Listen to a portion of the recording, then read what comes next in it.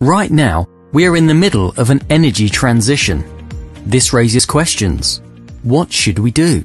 Switch to all electric? Look to new energy carriers such as hydrogen gas? Or stick to natural gas after all?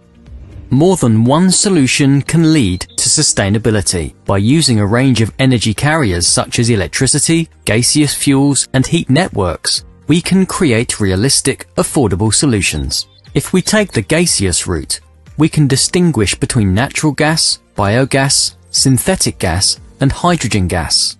The years ahead will be characterized by a switch from fossil fuels to sustainable energy sources and carriers. One of these is hydrogen gas, a very promising energy carrier. Hydrogen gas is not a source of energy like natural gas, wind, and solar, but rather a carrier of energy. This means that we can use it to produce energy. We can derive energy from it. Hydrogen gas already has a lot of applications. Each year, industry produces thousands of tons of hydrogen gas by splitting natural gas, which releases CO2. Another way of creating hydrogen gas, one that can be sustainable, is electrolysis. This involves splitting water into oxygen and hydrogen gas.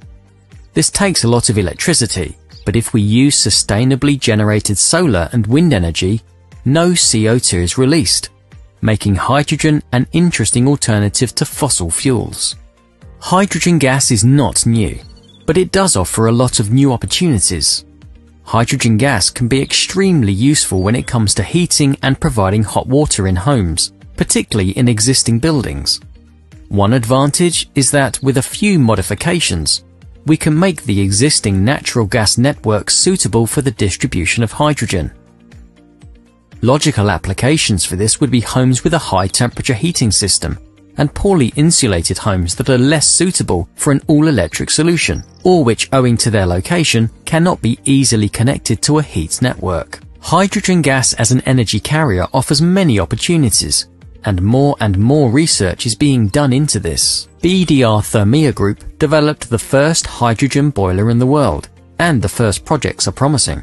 In the years ahead, we will therefore see hydrogen gas increasingly being applied in pilots and special hydrogen neighborhoods. Hydrogen gas is very promising, but there are issues to be addressed. The production of hydrogen needs to increase significantly, and some modifications will need to be made to our gas network. We will also need different central heating boilers before we can heat our homes using hydrogen. Hydrogen gas is very easy to store, easy to transport, and, if produced with sustainable energy, leads to zero CO2 emissions. We can benefit from hydrogen gas in the short term by mixing this in the natural gas network. Most of today's central heating boilers are suitable for this. The first successful tests have now been completed and show a positive effect on CO2 emissions. We don't believe in one single solution.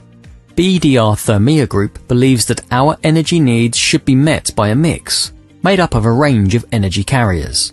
Electricity, gaseous fuels, and heat networks can all contribute towards sustainable energy and the reduction of CO2 emissions.